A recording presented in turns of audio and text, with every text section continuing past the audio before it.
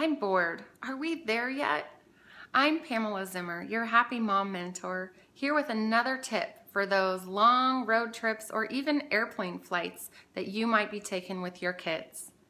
Make sure that you have activities for them to do, something new and exciting that they don't always get to do at home, like sticker books or highway bingo. And moms, don't be afraid to pull out the DVD player or the tablet. If it means that they're not screaming, "Are we there yet?" every 5 minutes, then it's totally worth it. So happy travels. Once again, I can't make your trip shorter, but hopefully it'll be a little more enjoyable. Can't wait to see the pictures. We'll see you next time.